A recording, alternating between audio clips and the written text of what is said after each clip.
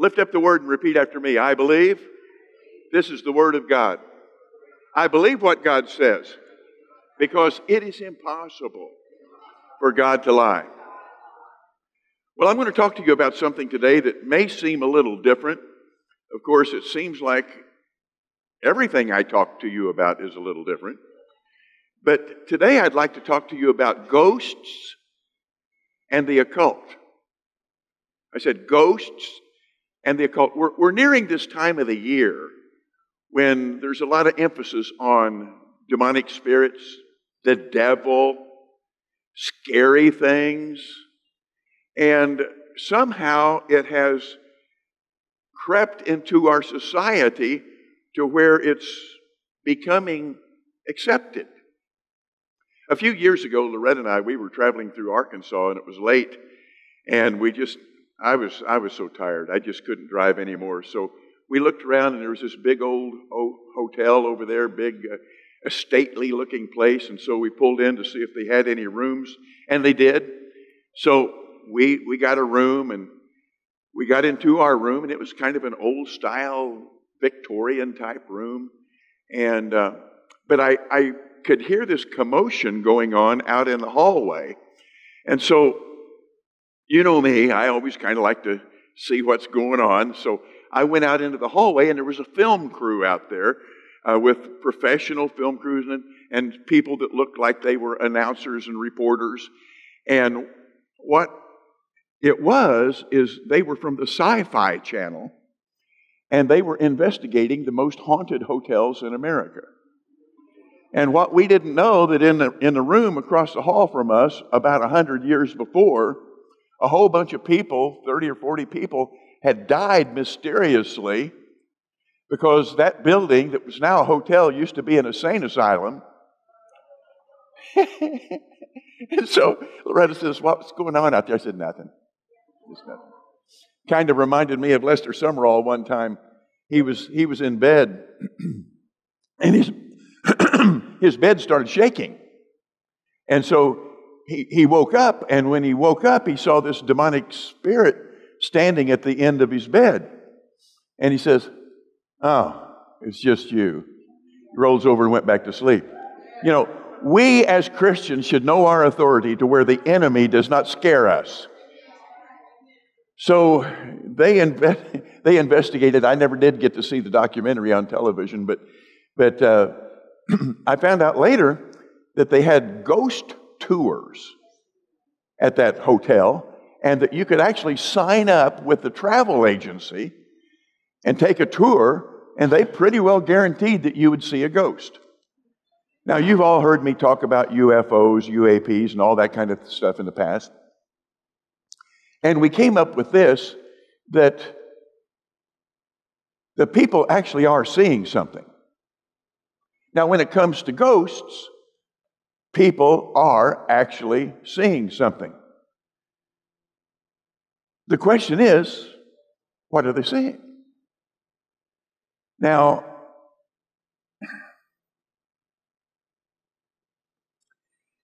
what is a ghost by today's terminology? By today's terminology, here's what a ghost is.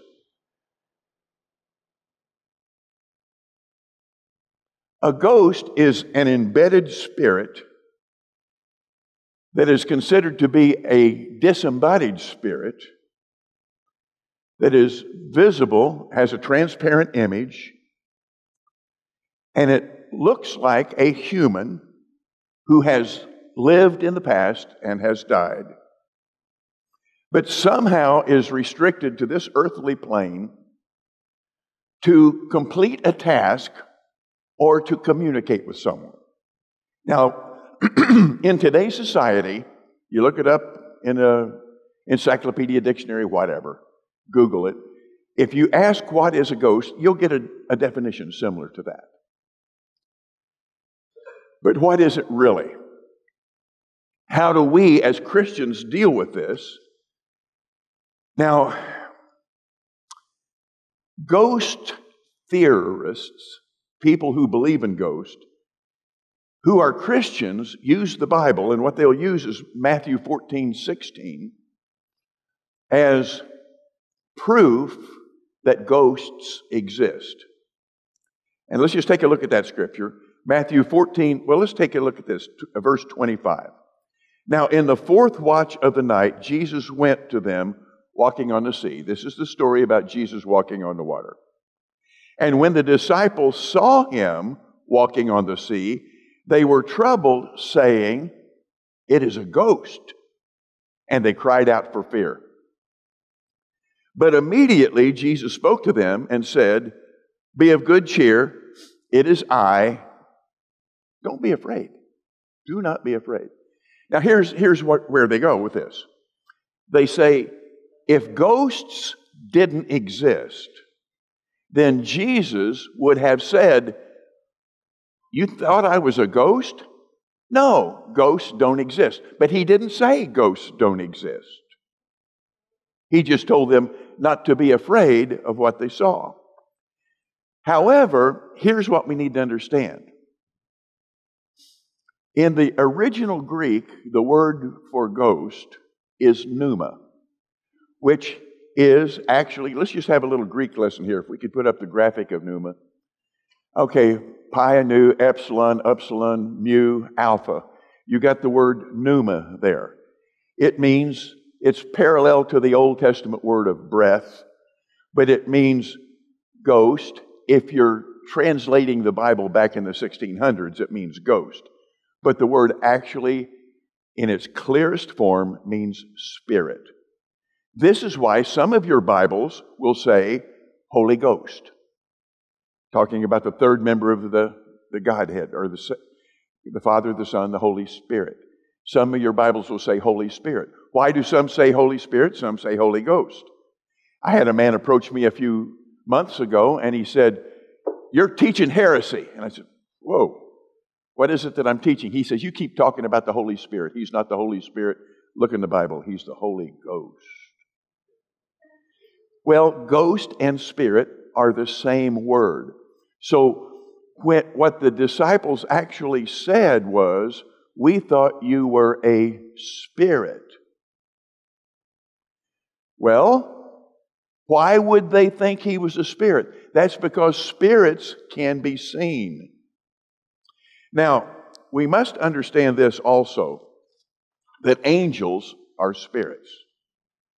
And if people are seeing something, seeing an apparition, what is it they're seeing? Well, they're seeing, probably, most likely, they're seeing a spirit. Now, how do you know if it's a good spirit, if it's a fallen angel that is perverted and now a devil? How do you know that? Or how do you know if it's of God? Maybe it's an angelic being that's in a certain form. How do you know? Or how do you know that it's not a disembodied spirit? How do you know it's not your Uncle Harry who has come back to torment you because you wrecked his car and he's going to torment you? No. Well, let me just put this to rest right now. There is nowhere in the Scripture where it says that a person comes back from the dead in a spirit, disembodied, ghostly form, the way ghosts are defined today. So, what does this mean? Well, it means that if you go to a seance and there is a person there who is channeling a spirit, and they're telling you it's your Uncle Harry, and or your mother, or your spouse who's gone on, and your heart is hurting so bad that you just want to talk to them one last time. You want to tell them you love them just one more time. And so you meet a friend who tells you that you can go to a seance, a person, a medium who can let you talk to that person. So you show up. And then the person who is the medium, who is the one who is channeling, goes into some kind of one of two things. It's either trickery or it's demonic. Sometimes it's just strictly tricks. It's just somebody doing sleight of hand, somebody who has researched. But sometimes it's demonic. And so you're sitting at this place, and all of a sudden this person's channeling, and they're saying, "This is your Uncle Harry. And you wrecked my car." And you're sitting over there and you're going, "Well, yeah, but everybody knows that. I mean, everybody knows I wrecked a car." But when you wrecked it, you stole a $5 bill out of my glove box. And you think to yourself, "Whoa, this must be Uncle Harry." Because nobody knew I took that $5 bill out of the glove box. I never told anybody. So it must be real. Well, let me tell you about familiar spirits. There are demonic spirits that are assigned to people, and they will follow you sometimes for years, and they never sleep. They know every little detail about you. And so the demonic spirit then tells something that it has observed that nobody knows, in order to lull you into believing that this person you're talking to is your Uncle Harry or your spouse or your child or whoever, so that you will continue getting deeper into this interaction, and eventually, now listen, eventually you'll be swallowed up by the occult. But that is just the door opener. It's just like with drugs. There's some soft drugs a person can take. And then you get into a little harder drugs. And the next thing you know, you're an addict. You think, well, how did it start? Well, it's just like the guy that wrote me from, he was on death row, and he was in a cell next to a very famous serial killer. And he wrote me a letter, and he was talking about how he got into mutilation and torture, and how he raped and killed people. And he was on death row. He was sentenced to death, and he actually did get executed down in Florida. But he told me that it all started with soft porn. He started out with soft porn, and then he would graduate, and he became a voyeur and a peeping Tom, and I mean, he told me all kinds of weird stories. But they progressed. And then as he leveled off in this progression, he needed to go farther and farther and deeper and deeper. And next thing you know, he wasn't satisfied until he raped and mutilated someone. That's the way the occult is.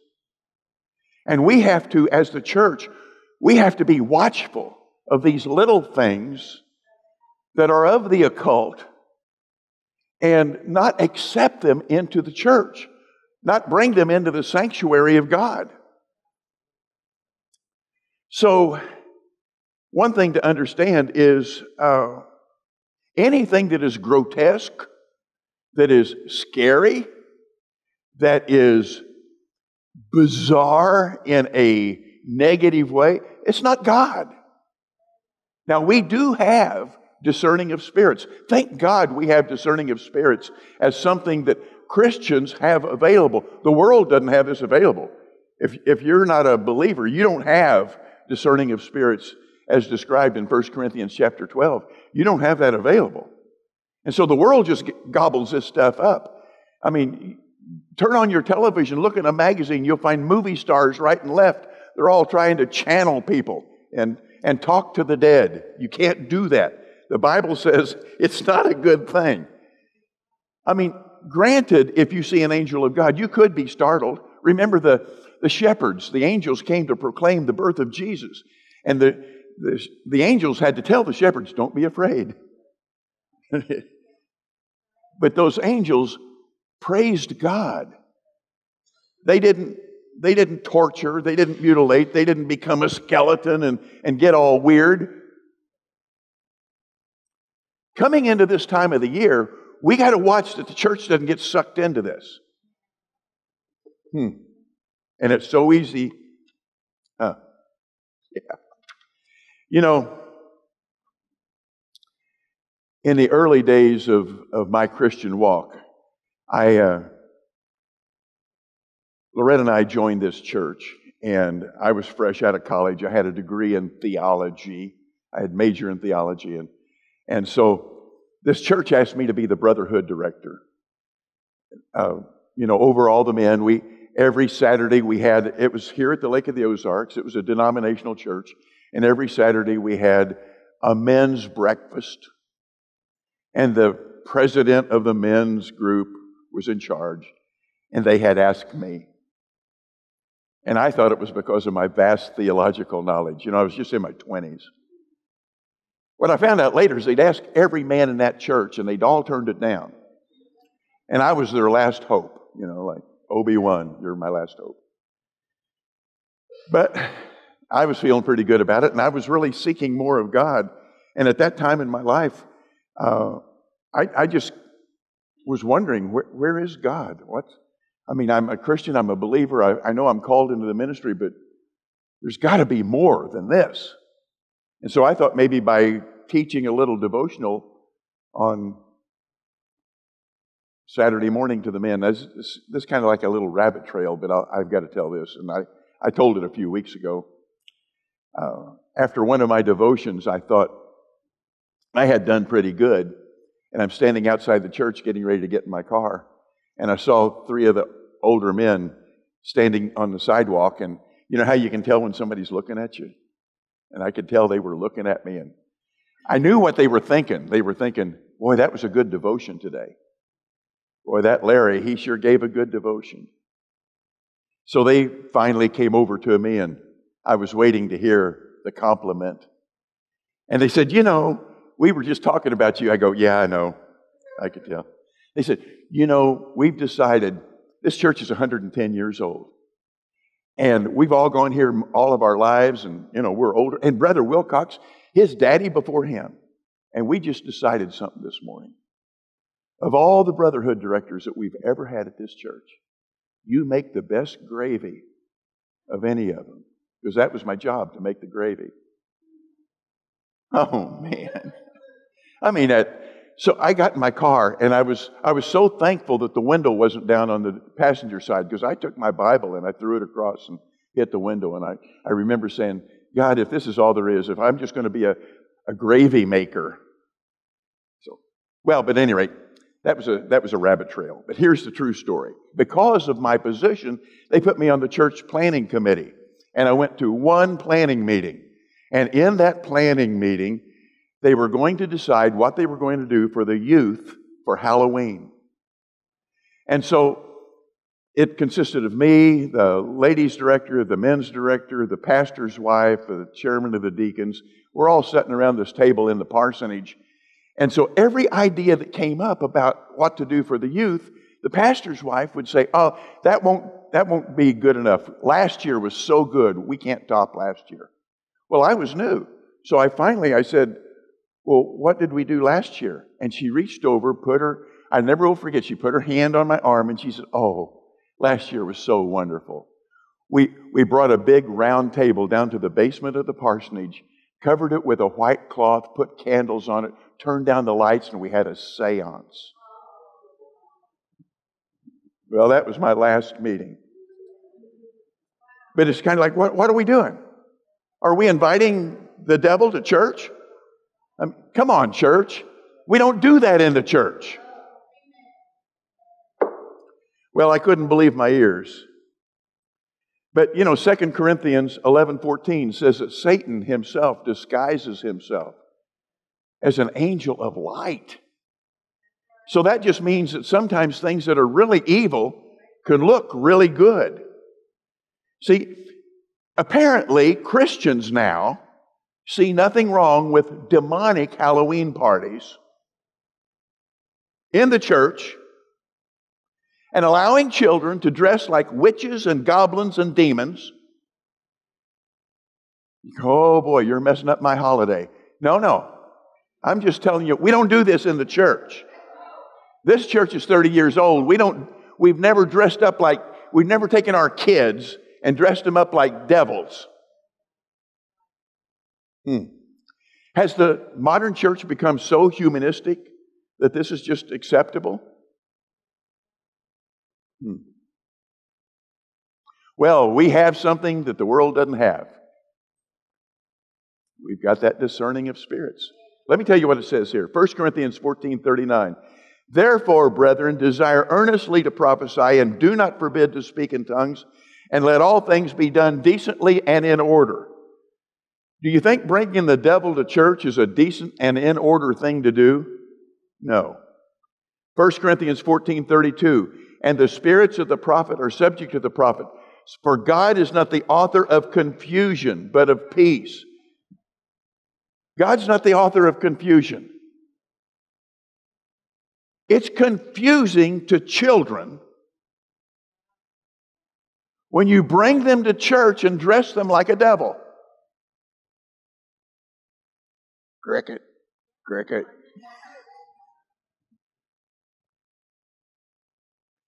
Okay, can a person return from the grave and give a message? Well, I just know that was Uncle Harry, and he's after me for that $5 that I stole out of his glove box. No. Jesus talked about the rich man and Lazarus. That was an actual event. That wasn't a parable. Listen to what he said in Luke 16:26. And besides this, between us and you, he's talking between Hades and the bosom of Abraham, there is a gulf fixed so that those who want to pass from here to you cannot, nor can those from there pass to us. In other words, you can't go back and forth. You're stuck where you are. If you're in paradise, if you're in the bosom of Abraham, you're being comforted. And you're stuck there in that comfort. If you're in Hades, you're stuck in the torment and you can't leave. Now, listen, the rich man tried to negotiate. Listen to what he said. Then he said, I beg you, therefore, Father, that you would send him to my father's house, for I have 5 brothers, that he may testify to them, lest they also come to this place of torment. The man who was in Hades was saying, send Lazarus back so that he can talk to my brothers, because my brothers are messed up and I don't want them coming here. Send him back. And Abraham said, they have Moses and the prophets. Let them hear them. And he said, no, Father Abraham, but if one goes from the dead, they will repent. But he said to him, if they do not hear Moses and the prophets, neither will they be persuaded, though one rise from the dead. In other words, you can take all of that in context and balance it out, and he's saying, you can't do it. Can't be done. Now, a familiar spirit. Somebody may say, well, but Saul, remember he tried to go to a witch, but it was so that somebody could come back, and the Bible kind of recounts that spirit coming back. Listen to this. To conjure up the dead, or to even attempt to speak to the dead, is strictly forbidden in the Bible. Strictly forbidden. And you're not speaking to the dead person anyway. You're speaking to a familiar demonic spirit.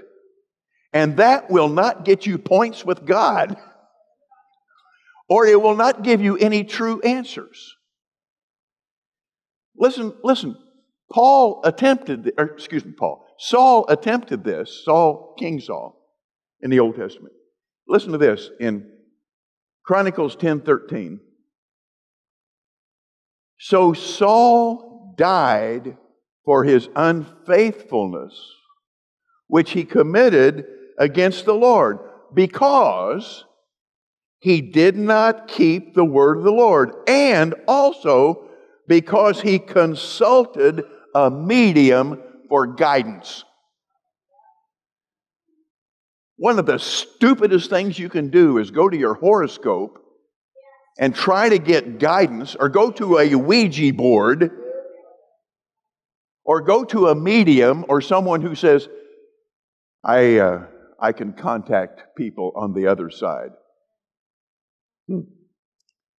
Well, remember this. God said, Malachi 3:6, He said, I'm the Lord. I don't change. I don't change.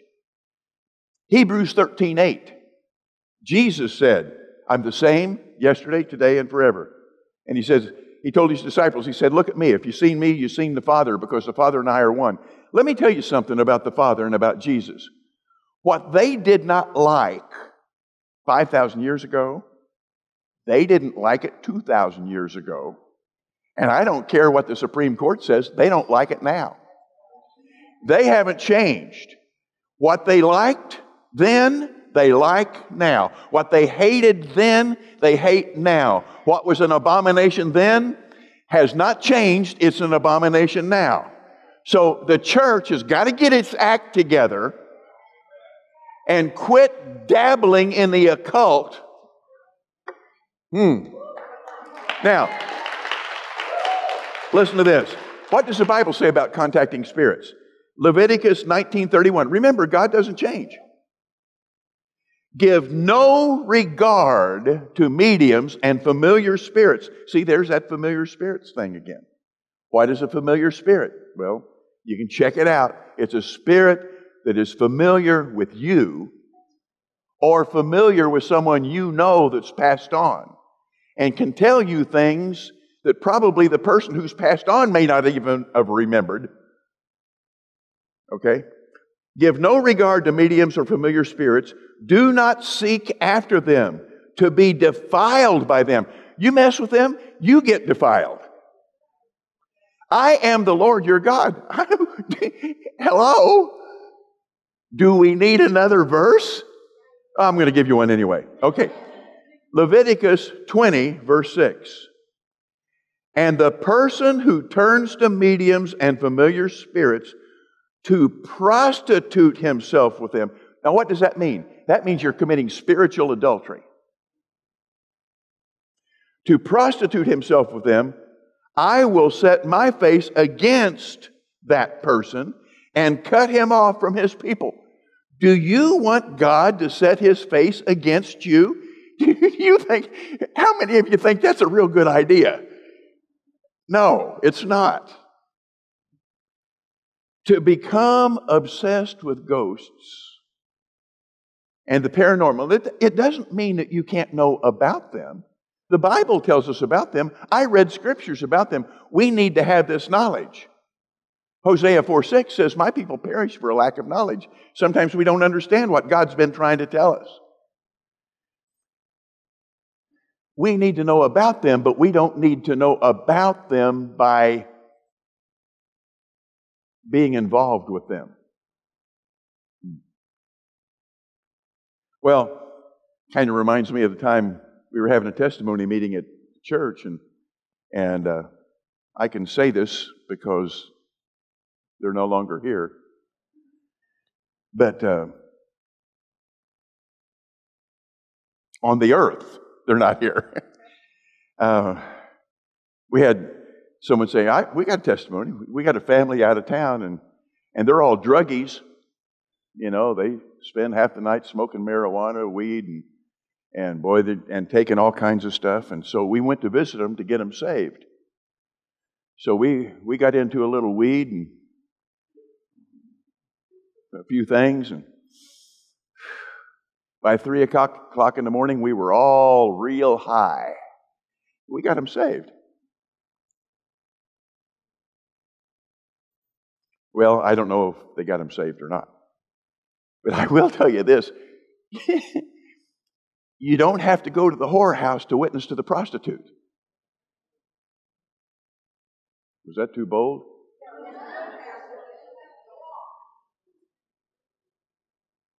Hmm. You do know I get in trouble for being bold sometimes. And I don't care. All right. All right. Now, John 16:13. So here's the deal. You got these little kids, they come up to your door, and they're all dressed up as whatever, and they're sweet little kids. Jesus, John 3:16 says, for God so loved the world, but John 3:17 says He didn't come into the world to condemn the world. And we are not to be condemners. Now all of a sudden, don't become the occult police. You're walking down the aisle at Walmart, and some kid walks by with a demonic suit on, and you go, I rebuke you in the name. No, don't do that. Don't do that. Don't be that person. How do we win the world? With love, and by them seeing how we conduct ourselves. We're not going to condemn other churches that have Halloween parties. We're just not going to have Halloween parties. Now, kids like to dress up. Okay, that's fine. Let them dress up like some character or whatever. Robbie used to dress up like Superman. He had blue pajamas and he had red underwear. And what he would do is he'd put on his pajamas and he'd put his underwear on over. He was young at the time. This is not when he was associate pastor of the church. Okay.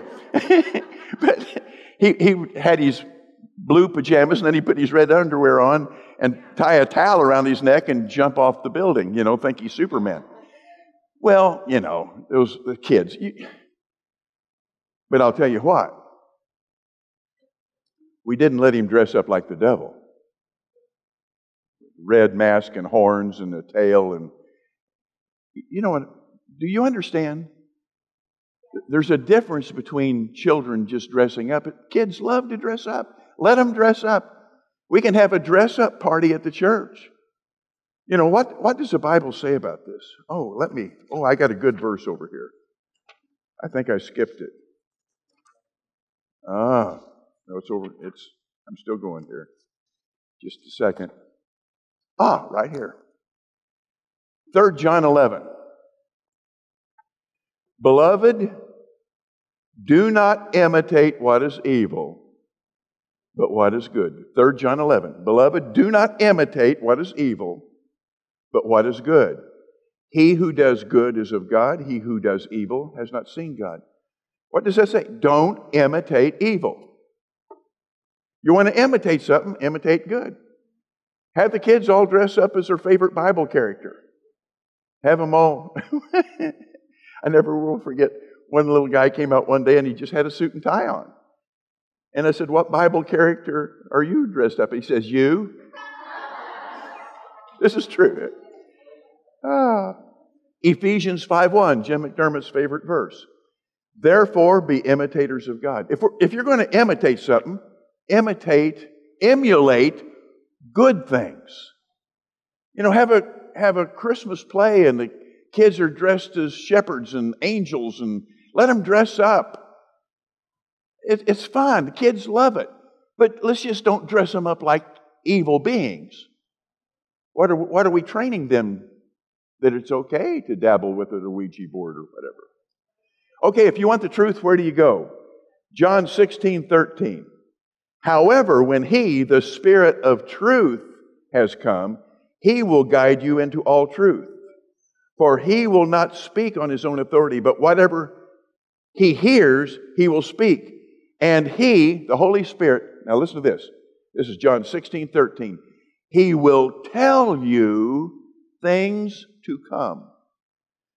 You say, well, I contact the occult because I want to have a heads up on what's going on.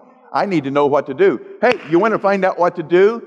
Get with the Holy Spirit and He will show you things to come. You worship God, God will guide you. Isaiah 48:17. Let's see if that's the right scripture. Pull up Isaiah 48:17. Do we have that in our Bible? Is there such a verse?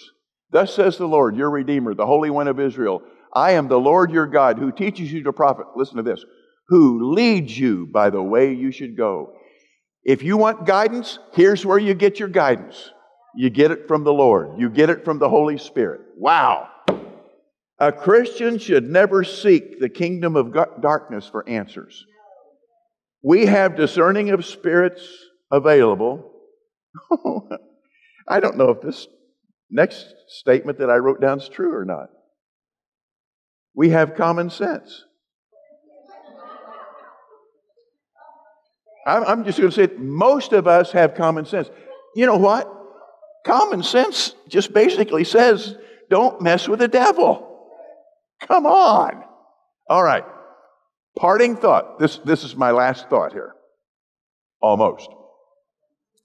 James 4:7 says, therefore, submit to God, resist the devil, and he will flee from you. Now, here's my thought. You cannot submit to the devil and expect him to flee. You can't do that. Loretta and I were asked to be a part of the Halloween celebration at the Hurricane Deck School. You remember that?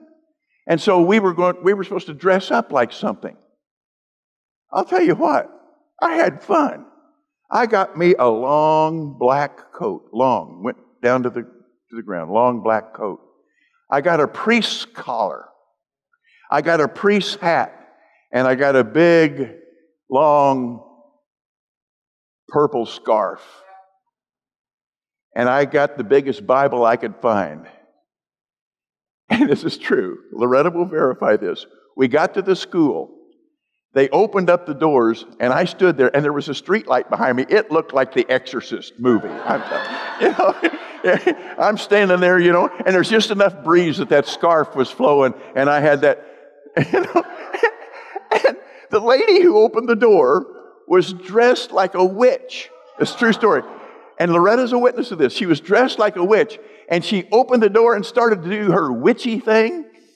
And she saw me, and she started screaming and huddled up over in the corner and couldn't move. True story.